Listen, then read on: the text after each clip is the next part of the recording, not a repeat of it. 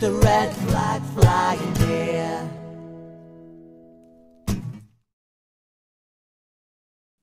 Hello and welcome to Socialist Think Tank. Today I am here with Austin Harney. Hello, Austin. Hello there, Paul. How are you? I'm absolutely fine, thanks, and I hope you are too. Now I'm going to go straight into the big question, which is, what is socialism to you? A very important topic to us. Well, not just an important topic, but a very important belief to me personally as well. I think what is the importance of socialism. I mean, I don't need to go into detail that I'd studied at school or whatever. I'm not going to go into the intellectual side of socialism. I'm going to talk more about the practicalities of what we face in everyday life. And the importance of socialism to me is about a fairer society, a society where we feel more equal to each other, where we don't feel divided by divisions and class divisions in society itself. Also, the fact is the ability to, be rewarded for hard work, to be treated with dignity, to be treated with equality, but also not to be exploited by anybody as well, to be protected from exploitation at all times. And I think that's important. While every company in this country and throughout the world, every employer must be unionized. Workers must have a say. Management and the employers, well, they're only 8% of the workforce. It's the unions are the majority. They are the voice of the workers. And especially for socialism and in everyday life, and an affordable living and the right to retire on a decent pension. I think those are important issues for all of us. Me personally, why did I become more involved in socialism? Well, first of all, I grew up as one of Thatcher's children, but sadly I was diagnosed with autism, and that really impacted on my ability to learn. That also impacted on my ability to seek a job. And unfortunately, in Thatcher's era, particularly in London, autistic people like myself were very vulnerable. They still are today. Only 16% have full-time employment and a further 9% have part-time jobs. But it was terrible in Thatcher's era, the way autistic people were treated, and there were no reasonable adjustments in those days. I was about to be sacked from my job in the civil service. Nobody was prepared to help me. Managers tried, said they would, but that was just false promises. The welfare did not give me any support. Neither the occupation health was appalling, the reports. They said my autism was recoverable, or that I could recover, and if I couldn't do the job, then I didn't have the intelligence. So that was what I was up against at work. But it was union reps that stuck their necks out for me, union reps that saved my job, union reps that were despised by many managers and labelled as hard left reps, which is interesting. And these so-called hard left reps were close friends, old friends, of Mark Sawatko, our current General Secretary today. So the fact that these people stuck their necks out for me, they actually saved my job. They were the only people who gave me hope in employment, a chance to deliver, a chance of what I could set out to do, because I was up against a prejudiced society. And that is what socialism actually did. It saved me. And I think it's important to be socialist. And what was more important was because of the history of socialism. People don't pay much attention to the history of socialism in schools. I started doing a lot of research, even on my own family background. And apparently, believe it or not, my own great uncle, he was very much in the left, very much socialist leaning, self-proclaimed, much more than that, I'd say, fighting in the War of Irish Independence. And so what he did and what he set out to fight for was something that gave me hope and a way forward. And I think looking at role models like that is very important for all of us. And what we have set out to do to deliver a fairer society, particularly for the trade unions and also the British Labour Party as well. So that's how I identify with socialism, and that's what I actually believe in, Paul. Wow, that's quite a big story, that as well. You mentioned there that you were diagnosed with autism, and people said it was recoverable and things. What was that like? I suppose as a young person, were you diagnosed at a young age with autism? I was diagnosed at the age of 4, and I was told I was not fit for mainstream society or normal education in those days. The authorities tried to take me away, put me in the most appalling, what they call special schools, which were really dreadful in those days. And my family had to battle to get me into mainstream education, or normal education, as they called it in those days. So it was a massive challenge, having to learn, having to be educated, but also having to socialise as well was a big problem. That was a massive challenge too, something I had to learn. and acquire. And I had to keep my autism a secret in those days. Couldn't tell everybody because that would go against you. That was the type of prejudiced society one was living in. So, I have a lot of understanding with LGBT people who've had to not tell anybody about their sexual orientation. It's a similar prejudice that I had to deal with being autistic, not telling anybody. It's only not until 2013 that I actually came out in the open. I publicly declared I think it was at John McDonnell's Labour Representation Committee. He encouraged me to come out in the open about my autism because I went on a course and was one of the guest speakers. I had known him for years and I never told him I was autistic. All these trade union representatives who heard me speak on the TV in front of BBC Live at the TEC conference, they didn't know I was autistic. I never told them. I had to keep it quiet because it could have gone against me even in the trade union movement. I felt that way too. But I think I started to come out the open 2013, TUC Disabled Workers Conference 2014, and then finally I did it in home territory, my own PCS union conference in 2016. So. That's a really big thing, a really big step for you to have taken there to really stand up for other people who may be in your situation. Do you feel there might be do you think this might be quite a common thing where people are, not admitting to being autistic? Do you think, or have you any idea on that? I do have some idea. I've actually even represented members who refuse to disclose their disability, never mind not just their autism. So there is still that stigma that people feel. And I have to be honest with you, Paul. I mean, having to say that I'm autistic and then stare at the entire audience, that was the biggest challenge. Speaking on the rostrum and facing criticism all the time was one thing. That was something I could challenge then. But to tell everybody I was autistic, that was the biggest fear factor of all. I think that was the most courageous thing I ever did publicly, was to declare that I was autistic, and still having to come to terms with myself and what people out there in the outside would actually perceive or think of me, because I have to build up this image that I'm part of them. And then all of a sudden, when you tell them you're autistic, the opinions can vary and change automatically. It's great to get this kind of insight into someone else's experience, because without that we couldn't possibly know what you've been through. But hearing these things, it's incredible, and it just goes to show how important solidarity is, and showing one another solidarity and socialism. Is that something you feel that you got? Did you get a lot of solidarity in the trade union movement? I certainly did. It helped me out self-confidence, it helped me out socializing. I found a home in socialism. I found a home amongst the left-wing movements in PCS with what we called Left Unity, not to be confused with a party that was around a long time, had many different names, but that was an organization I became very committed to in PCS, and trying to build socialism amongst the trade union reps, but also amongst the members to fight for better pay terms and conditions, which you still have to do to this very, very day, I'm afraid. So it's a big, hard fight, but I think solidarity and the fact that we can fight together is so important. And I also wanted to say is we use the term community a lot for certain sections of society, but I will be honest with you, Paul, and I say I believe in one community, the human race. I mean, I suppose it goes back to communism, one community, or the commune, but I think we, the human race, are a commune, well, in our own rights, but we are one community, really. And I'm fighting to be part of that community with the discrimination I've suffered like everybody else. Nobody's going to deny that human right to be part of that community. Yeah, and within that community, there are so many diversities, aren't there? And you're right, there is one human race, and that is a scientific fact as well, that there is one race of people, and the racism that we see in society is actually constructed by human beings themselves rather than any scientific basis. And it's lovely that I feel that myself as well with socialism. It's something we can all unite behind, and everyone would be welcome if they thought of values of fairness and equality and solidarity and all those things.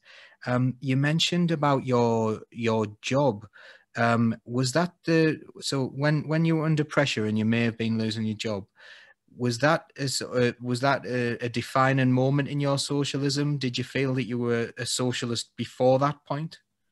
That's a very interesting point indeed. I was very much the quiet sort of person, who wanted to keep oneself to oneself, I think, and it's difficult to respond to that. But I mean, I was actually educated on socialism, even doing an A-level in politics, and I understood what it meant in communism. But also the fact is, as soon as I got more involved in the trade union movement and working in the public sector, I began to practically understand it far more, and how we would relate to each other and how we would put it into practice as well, and to try and keep it basic and make it understanding for all of us.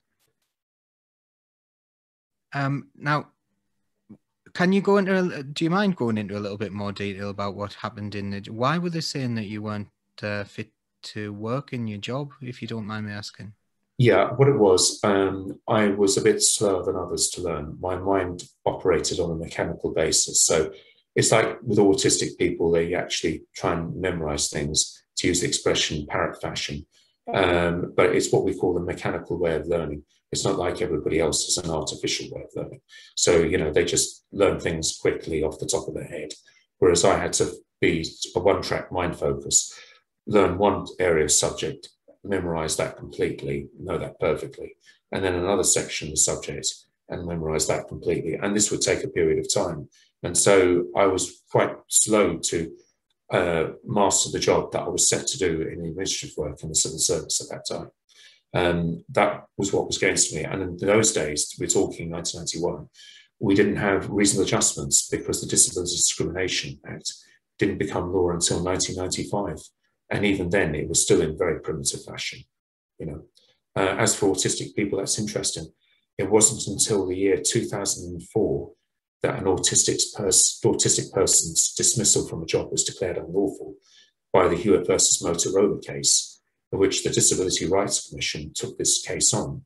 This person couldn't represent himself, Hewitt. They brought in one of the top Queen's counsels to represent this person, went to an employment tribunal. The tribunal found that the employer acknowledged that he couldn't get on with people, socially understand, but they certainly accepted the employer's view that that one couldn't do the job. The Queen's Counsel went much further, took it to an appeal, and then the Employment Appeal Tribunal had found that the employer was both wrong to sack him for personal performance and the inability to get on with others. Because if the person couldn't get on with others, how was that person supposed to learn the job? But, this has taken a very long time, Paul. So it's been a very misfortunate era. That's all I can say in that respect. But I think it's important to look to the future and not look to the past. With regards, so at that point, did you get more involved with the trade union movement yourself, following your own personal case?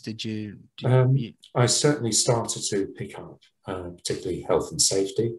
Well, when I was out of work for a while, because I did appeal against, but I was still out of work for some period of time, I was looking for a temporary job, and I actually worked in a corporate health and safety unit. And one of the first things I did on a site visit, we actually visited a tower block, a council estate, with health and safety inspectors. And sadly, they don't exist in the council anymore. And if we still had them today, the fire in Grenfell wouldn't have occurred. That's really important, how they did the job properly. And when I was re-employed in the civil service, I then took up health and safety with a passion as a PCS rep. But then later on, I also started to, people asked me to join Left Unity, which I did. And also I started to take on more personal cases as well, representing members. And I think it was the personal case experience. Sadly, I was to go through that all over again myself in 2004 and a year and a half of bullying. And then they left me alone when I declared I was autistic. But back in 1991, if you told someone you were autistic then, one would have been prone to dismissal. It's really good to have like someone who's gone through these experiences, able to represent other people and using your experiences in a really positive way, rather than thinking actually, looking after yourself. You've started to look and think, how can I help others and how can I support one another? Is that something that you feel that is important? No, I think it is very important. I think it's how we can improve society, because what we're witnessing today is dreadful, with austerity poverty, the rise of unemployment. I've now just read a recent fact. I think it was back in 2010, it was 1,000 people on food banks. And apparently that figure has now increased 100-fold by today's standards, which is really frightening. And I think that's important that we take a view that we've got to start helping each other more, because in Thatcher's era, it was different. It was every person out for oneself. Well, every man for himself in those days. It was a male-dominated era under all the Prime Minister. But that was how dreadful, materialistic, ruthless. And if you were seen as a member of the public sector, an employee who was adhering to socialism, one was seen as a loser. Now, I think today we've got to change that mentality, because Thatcherism, what it didn't create a better society. It didn't create a golden future for young people at all. It's actually created the very opposite today. And it's only through socialism that young people can have a future. If we have a socialist government, a socialist environment, we have a socialist run economy. I think that's very how we go forward for the younger generation if they want a better lifestyle for the many, not the few. I've seen you've been involved in a number of campaigns, and you always seem very active. I see you on Facebook, and you're always involved in a huge variety of different campaigns. You always seem active. What sort of campaigns have you been involved with through the PCS? And also, actually, in a little while, I'll come to your other roles as well, because you have a number of trade union roles, don't you, in a number of different positions throughout our entire movement. Is that right? Yes, that's correct. I'm on the Group Executive Committee in the Ministry of Justice. I'm also branch organiser in my own branch, which is the Ministry of Justice Associated Officers branch. I was on the National Executive Committee for 2 years. I was voted off. That's democracy for you. Happens to us all. I'm now restanding, so I'm waiting for next week's result to see if I might be back on the National Executive Committee or not. But that's the way it is. As long as I will keep up the work that I'm doing in my own trade union, so it won't impact whatever the result will be. But yes, I've been doing a lot of work, spoken at conference many a time. I have moved a number of motions as well. I must admit that I actually moved a motion to ensure that the PCS union had a policy on defending comprehensive education at the time, when Tony Blair brought the academies in. When Tony Blair and David Cameron, two ex-public school boys, regardless of their parties, did a deal, a cross-party deal, which annoyed John Prescott, even Neil Kinnock, to bring in academies. And so what I did was, this is outrageous. This is discriminatory against the working poor. This is the most dreadful form of class discrimination. I didn't go to comprehensive school. I was brought up differently.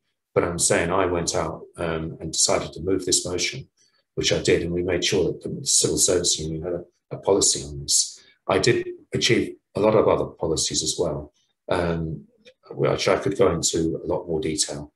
And no doubt you can ask me questions later on, Paul. Maybe there might be a few controversies. We'll see what the audience thinks.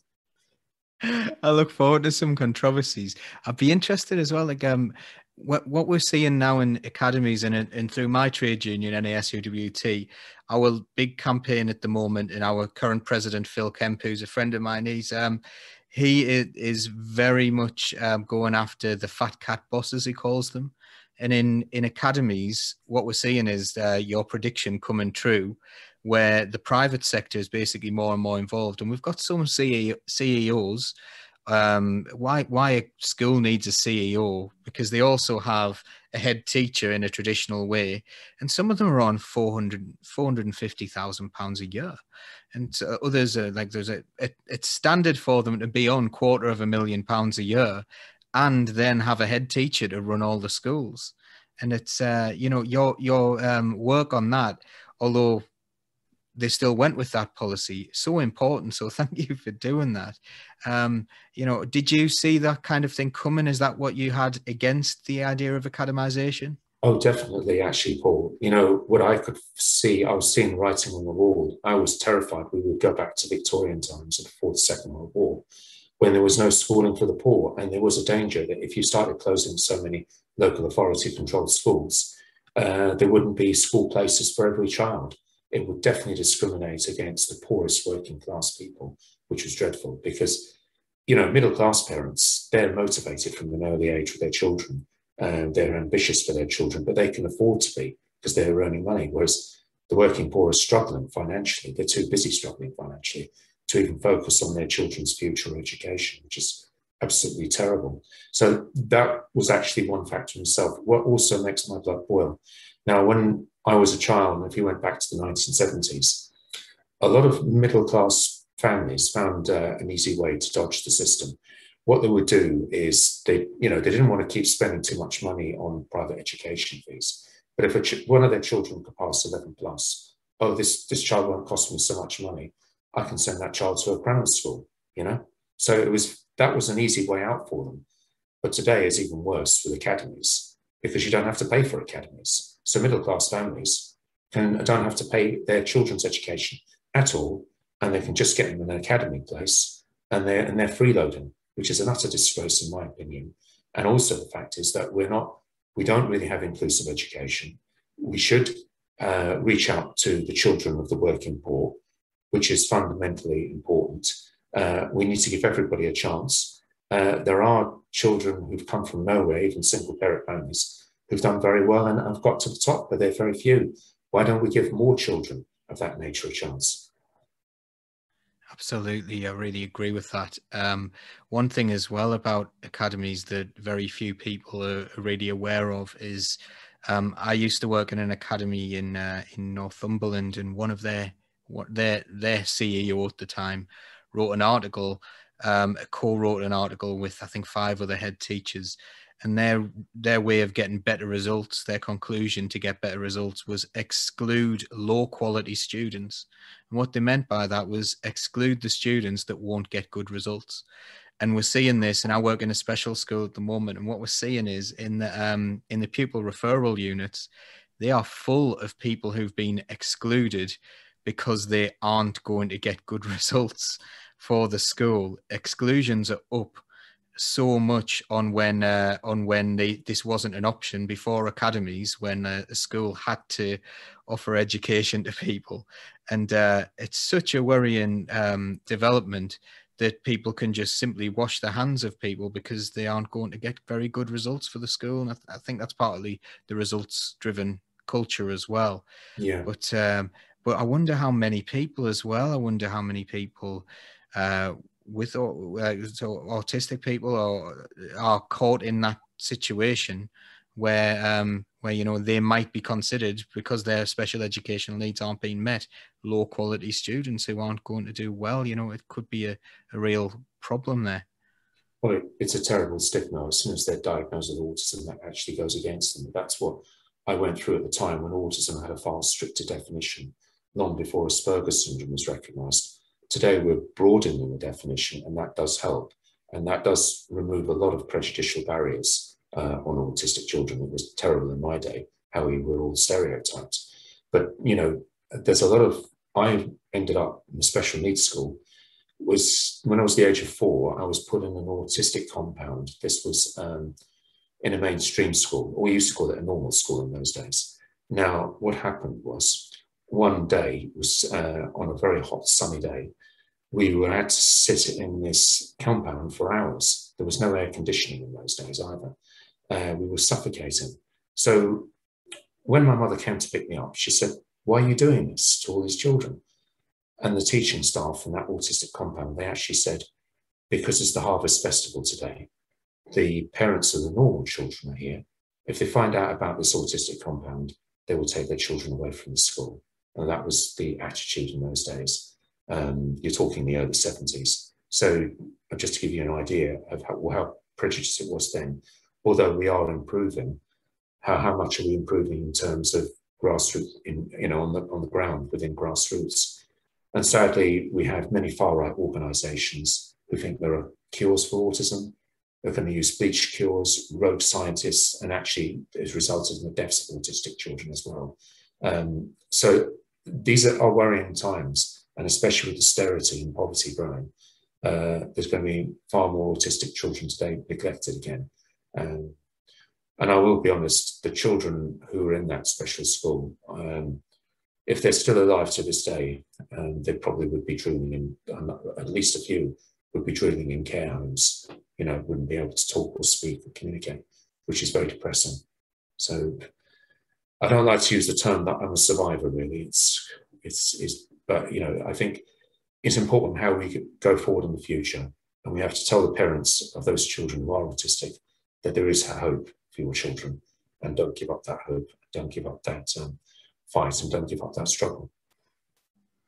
That's a wonderful message, and really, really appreciate that. So thank you. And I wonder if that's I hope that will give a lot of people some hope to see how successful you are in the trade union movement, and how hard you are fighting for those rights. So thank you for that. Incredible stuff. Now I want to talk about these controversial things that you brought up earlier on. So what are these controversies within is it motions that you've brought for trade unions, or? Yeah, I think I'm going to be honest, but I mean, I'll make it quite clear that I'm a well-meaning person, and I believe I'm a human rights activist, and I'll fight. And if I have to, campaign for policies that are controversial, it's all about courage and having to face that public eye as well. So there are controversies that I've had to deal with in the past. I mean, coming from an Irish family, of course, and growing up as autistic, and of course, the time of when there were so many Irish jokes, that was terrible then, because people say, we know why you're Irish. But I think how that has impacted on me and how I've looked forward, how to go forward. I've certainly done campaigns in trade union movements. I even had to face an audience once.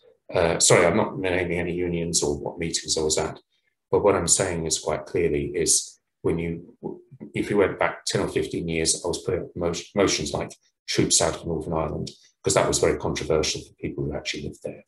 But it's having to respect and understand their views and how we go forward to achieve peace for everybody. I think that was important too.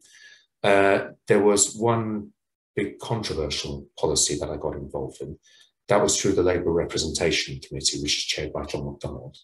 A motion was put up. Now, the mover of the motion, he, in actual fact, couldn't make it that day. He had to go to his son's graduation.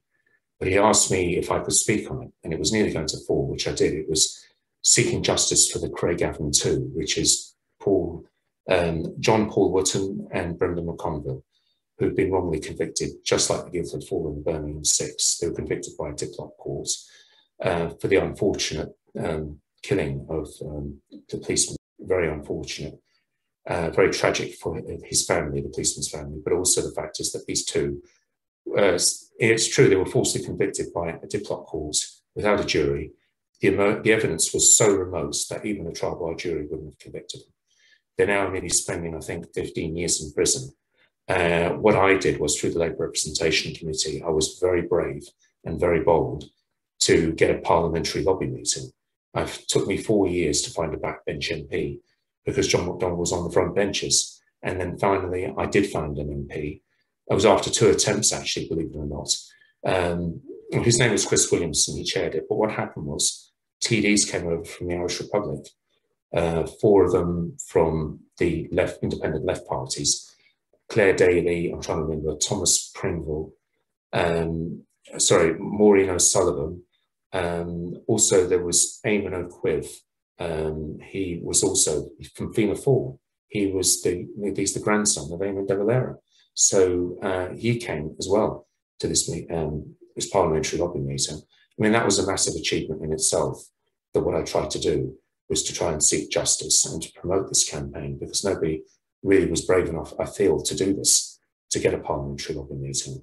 But I think what's important as well, how I felt the thanks and the gratitude that I got from the friends and the families of these 2 very unfortunate people, John Paul Wootton and Brendan McConville. In a way, I felt like I was almost feeling my great uncle's pleasure, who had fought in the War of Independence at that time, and he was fighting for a socialist United Ireland then. That was nearly 100 years ago. But I think these are areas of controversies that I focused on, and not even Amnesty International wanted to actually campaign for the Craigavon 2 or for the other prisoners who may have been interned in Macabry Prison, just outside Belfast. So this is an element of controversy, no doubt. But, you know, as I'm saying, it's about seeking justice and what is right for society. It's not about infringing on other people's rights at all. I think that's an important issue to discuss and debate. I think you've made it quite clear as well, the respect that you had for the family of the victim there, but also, you know, you're describing those people who've been wrongly convicted and people shouldn't stand by. So, and it does take a lot of bravery sometimes to stand up and challenge these miscarriages of justice. And so what campaigns are you involved with at the moment? Do you have anything going on at the moment within either without PCS or anywhere else? Well, I've just come out of the Hertfordshire Trades Council. Well, it was actually Watfordshire Trades Council, which is part of Hertfordshire Trades Council. I've just come out of a meeting just now, and we've had a motion carried successfully on the campaign for COP26, the conference that we're pushing for in Glasgow in November. But also, I think what was important to the trade unions locally is how we can engage with agricultural workers fighting for their rights, which is appalling in Britain, very sad, I'm sorry to say. And at a time when there's so much food wastage and the damage that climate change is doing to agriculture. So that's something I've just been campaigning on right now before I came on to this show with you. What are the issues for the agricultural workers at the moment? It's appalling. Was it back in 2010 when the government inflicted the bonfire of the Quangos? They wanted to get rid of all these non-departmental public bodies. The Agricultural Wages Board was actually one of them, regulating the wages of farm workers, which is appalling. And so what's happened is United's worked very hard to unionise them. But now with Brexit, it's going to get worse. There'll be more exploitation by many of the farm landowners as well. So it's important to reach out to the agricultural workers. And I can proudly say that I am son of agricultural working class myself.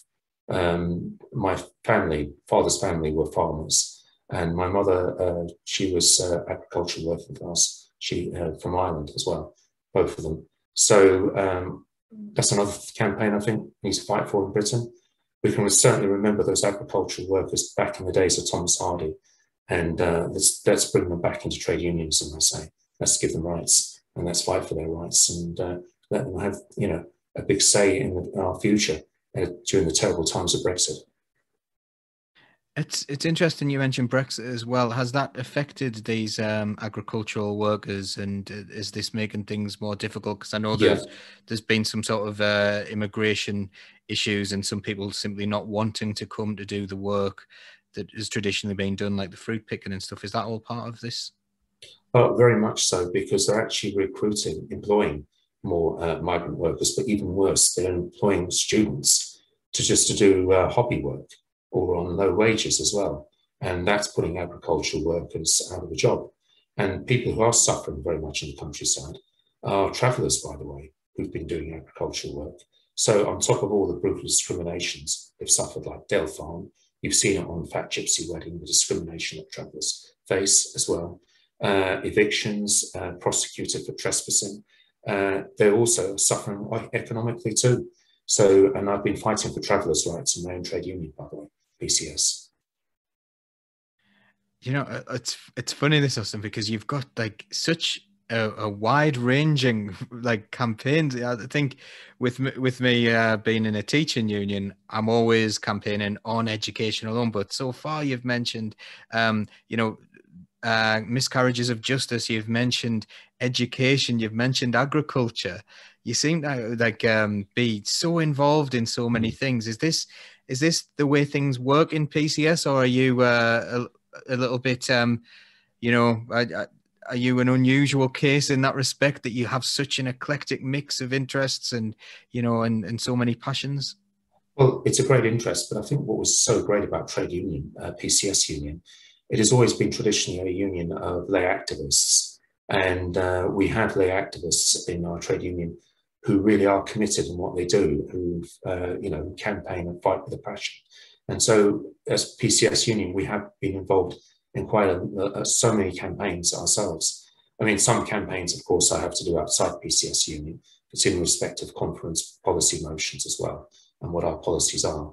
But I think, building those links with PCS and linking with other trade unions and what all those trade unions can do for the future, I think is so fundamentally important. And I will say that I'm very proud of my trade union PCS, what they've done for me and what I can do for PCS in return.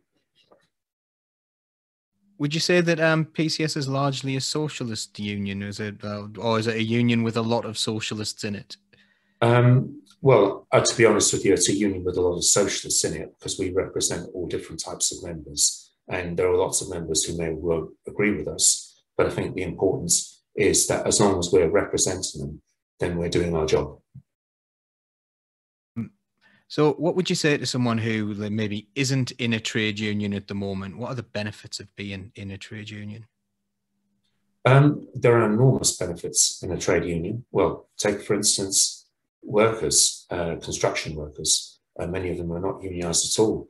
They should join a union. I mean, if they suffered an injury on the building site, they could go to their trade union lawyers and take out personal injury claims against employers. That's a benefit. That's something to spread to many construction workers who've suffered blacklisting, I'm sorry to say. Also, the issue is about representation, the right to be represented, to have fair justice at work. And sadly, to use the term criminals, they have more representation than employees. Someone's arrested by the police tomorrow, and they're automatically entitled to a duty solicitor. Now, someone in work, employer doesn't have to tell you that you're entitled to a trade union representative. If the employer hasn't got a recognised trade union, it's not their problem. They say you can bring a representative in, but they won't tell you that you're entitled to bring a trade union representative.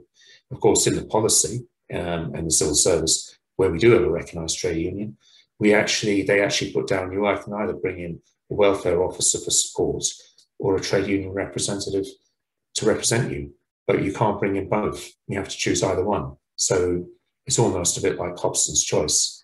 But I think it's important that, there are huge benefits of joining a trade union and what a trade union can do for you. And that as a trade union representative, I'm not boasting, by the way. I have saved many jobs. I saved 2 people from being sacked in one day. And believe it or not, I actually saved a person from being sacked on Friday the 13th. So I shunned superstition for 6. That's brilliant news, and it's really good to hear of these positive stories and these positive outcomes. And I know personally, sometimes it can actually be a life or death thing as a trade union representative. Yeah. And I don't want to go into any details, but I have been involved in cases where you are directly involved in life or death situations where you can actually help people, and it's an incredibly rewarding thing being able to help people in that way. Do you feel that? Do you feel it's a rewarding thing? In actual fact, if I've saved a member's job from dismissal, it's a victory. Even if that member gets a final warning, if it was a 3-year final written warning for gross misconduct, that means I've won. If that person's got a warning for sick absence, but they've still got the job, we still have to treat it as some sort of victory, because what we have to do is go through every procedure. We have to go through every process, and we have to slow the possibility of dismissal down for management by following every procedure and giving that employee a second chance. That's what's so important in the jobs that we do. So we can walk out of the meeting and say, I didn't win this case, I didn't win that case. But I think it's understanding employment law, what we're up against. Because sadly, the employment laws, they really benefit the employers, not the employees. But I think when you're battling against all the odds and you're saving members' jobs, you have to see it as a victory, no matter what even if management think they've won the case and the employers won the case, really it's about saving the member's job is the most important thing of all. It's interesting you talked about employment law there. Have you seen in the last few years employment law getting worse? And I know certainly in our union we're finding employment tribunals are heavily weighted in the favour of the employer. And if you win an employment tribunal, like you mentioned earlier on, you tend to need to have overwhelming evidence. Is that something you're finding as well? That's what we have to do, yeah. It all has to be on the balance of probabilities, and we have to do a lot of work, and we certainly have to read through all the previous cases too. So unfortunately, you're absolutely correct. It has got worse because an employee would only have employment rights after 52 weeks originally. And then when the Liberal Democrat coalition came to power, and by the way, this wasn't the Tories, this was actually Vince Cable, the Business Secretary, Liberal Democrat, he actually extended the law to 2 years. And so after 2 years, only then would you have employment rights. It used to be 52 weeks. He increased it to 104 weeks. So there you go. And that's coming from the Liberal Democrat Party. Yeah, isn't it a shame that at one point people considered them to be a little bit to left of centre, didn't they? But then they had the coalition with the Tories and showed the true colours. Yeah, and that's why many of us are choosing to be socialist, so not liberal. Yeah. So I'm going to move on now to what are your hopes for the future? So do you have any hopes for the future either through the trade union movement or through socialism, or like a combination of the two? Because they are quite interlinked, aren't they, I suppose? So what are your hopes for the future? Well, that's an interesting one. I think you've got to keep the fight no matter what, because if you don't keep the fight, then you're definitely going to lose. But if you do keep the fight, then you've got a chance. So I think an important way to look forward. I mean, we couldn't even believe that Jeremy Corbyn got on the ballot paper a few years ago. That was absolutely incredible. We thought there was no hope, and then it just transformed the Labour Party completely. Sadly, since it's gone, things are going the other way. But I think what we do, it's the same old story. You've got to put those victories to use. It's like a team can score a try or score a goal and they can lead, then the opposition fight you back. And then you have to spend much of the match defending all the time. Now, that's what we, the Socialists and the Labour Party, are going to do. We had the upper hand, and now we've put the opposition really in an aggressive mode. We have to spend a lot of the time fortifying, maintaining and defending ourselves, because that's the true test of character. That really is for socialists. So that's the way forward for all socialists within the Labour Party. And may I say, even socialists outside the Labour Party, because we can do it in the trade unions too. Yeah, I think it was. Didn't Tony Benn say that there's no final defeat, there's no final victory? Was it Tony Benn who said that? I'm not sure. You could be more knowledgeable than myself, Paul, on that one. Yeah. I think, but I suppose it's right. Whoever said it, but I do think it was Tony Benn. And you do have to keep that fight going, don't you? You can't just give up and think that you've lost, because there is no final defeat, I suppose, and there is no final victory. So I think he actually said toughen up at the end, didn't he? Yeah. So right. So within socialism, then, what would a socialist world look like? How would it look different from the world we live in today? Well, I've just given that some thought. The first thing we have to do, you're talking about a socialist world internationally. You're talking about fighting those multi-international companies. We talked about nationalisation in the past, but the days of protectionism is now gone. We're now in a world of liberalisation, neoliberalism. And what we need to start thinking about is not nationalisation, but internationalisation. So all these multinational companies have got to be shared by all the countries and internationalised, in my personal opinion, given all the workers' rights and trade union rights, and the right to even call international strikes, which have been attempted in the past, believe it or not, as well. So I think that's what we need to start looking at. That's the new fight we're up against today with multinational companies, because nation states are becoming increasingly irrelevant. So we've got to unite with workers all over the world. That's one of the first things. And then we have to look about a Ministry of Peace, because there's too many wars. And these wars are not genuine wars like the Second World War or the Spanish Civil War, fighting against fascism. Nothing of the sort. These wars are more about capitalist greed, exploiting off other countries, and the damage that's been done to the Middle East is just incredible. That's due to Anglo-American imperialism. That's something we also have to stand up in a socialist society. We put the pressure on the United States of America to withdraw from Vietnam. It's time for us now to put the pressure on the United States to stop interfering in the Middle East, to stop destroying that area of the world, the cradle of civilization, the cradle of Christianity, the cradle of Islam, the cradle of Judaism, and also as we move on in further times, the cradle of many other beliefs possibly too as we go further. But I think we do need to campaign on that one, and we need to have peace, human rights for everybody all over the world, and for everybody to have the right to live in perpetual harmony with each other, because it's only the minority rulers at the top who are really causing the hatred and causing divide and conquer, which happened in Ireland very badly 100 years ago, partition.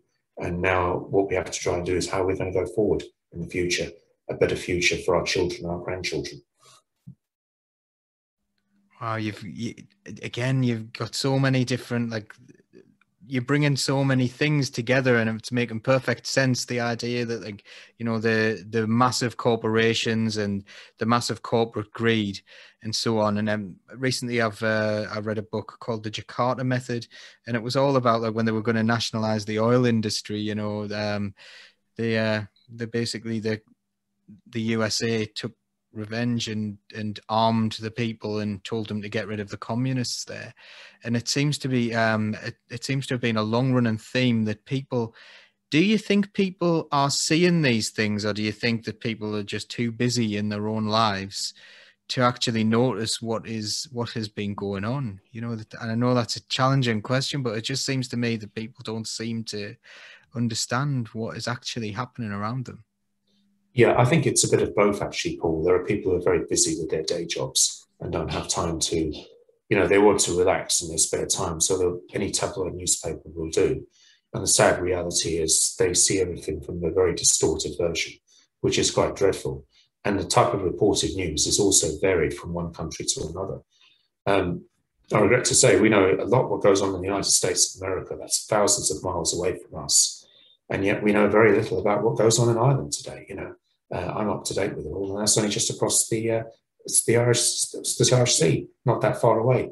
So, we have been informed of a lot of distorted facts, I'm sorry to say.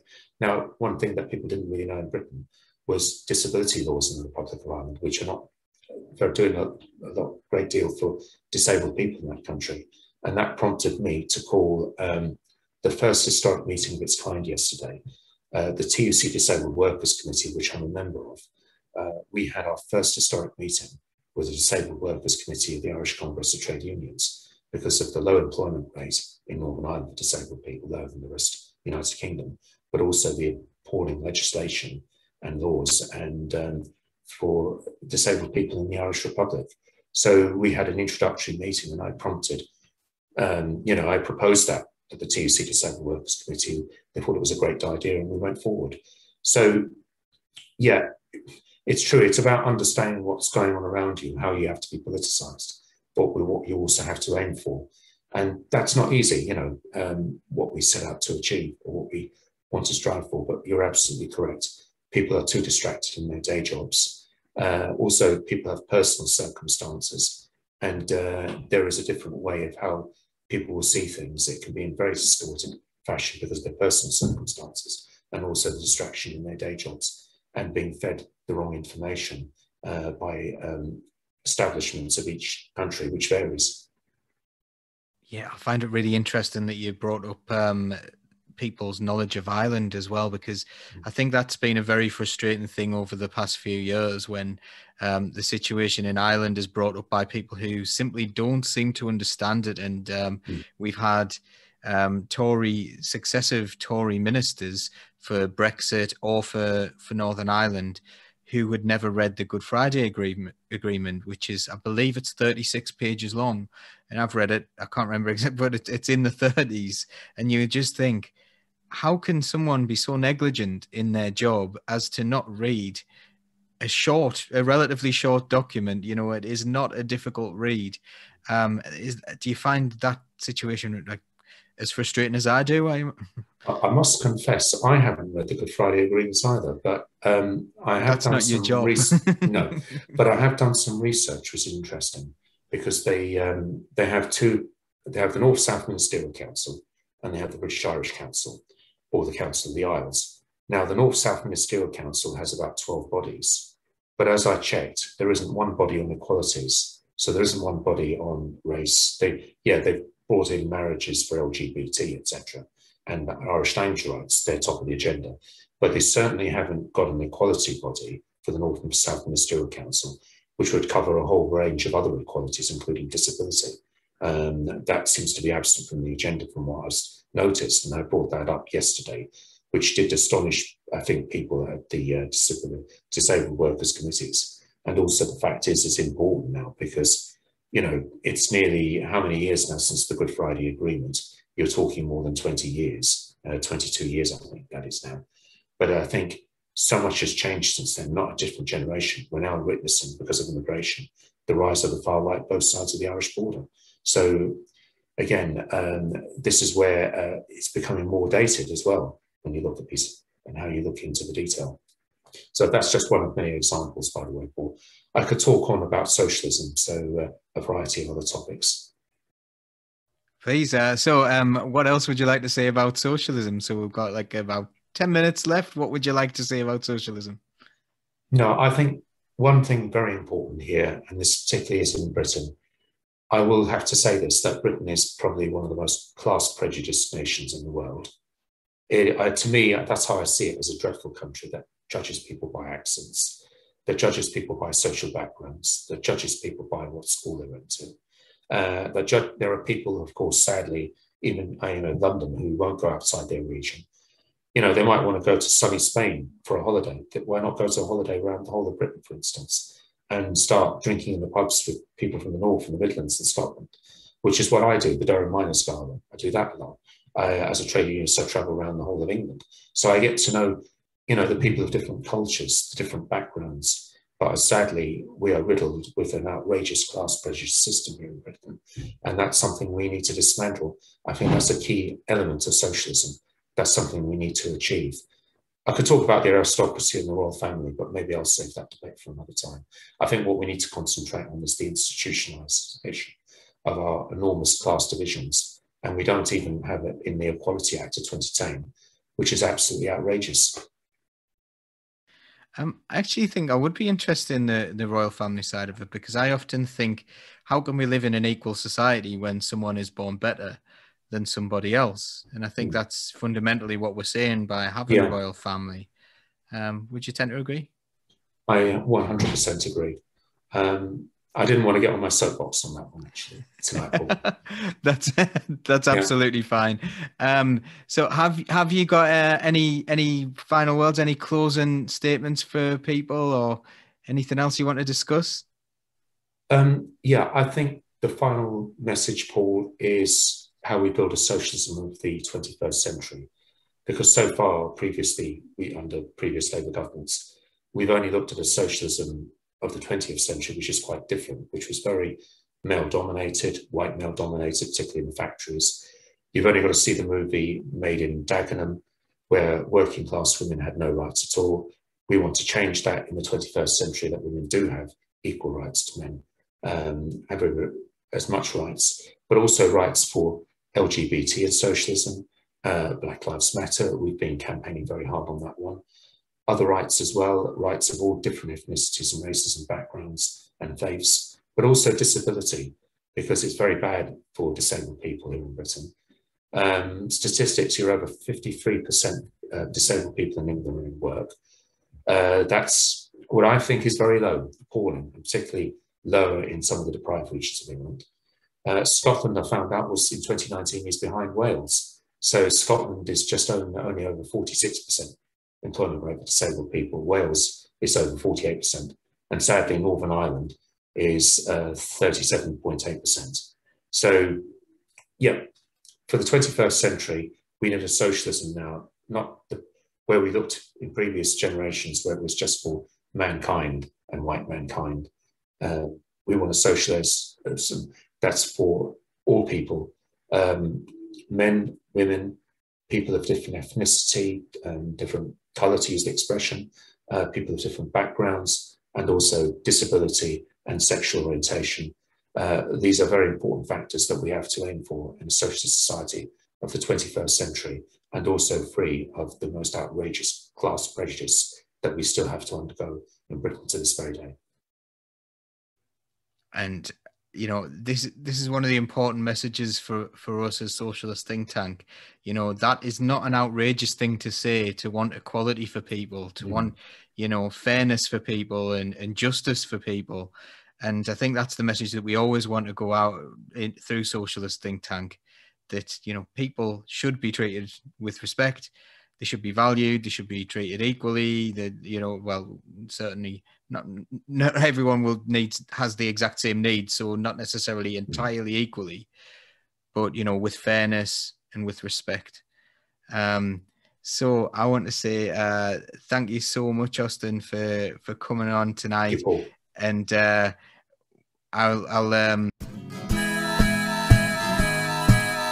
keep the red flag flying here.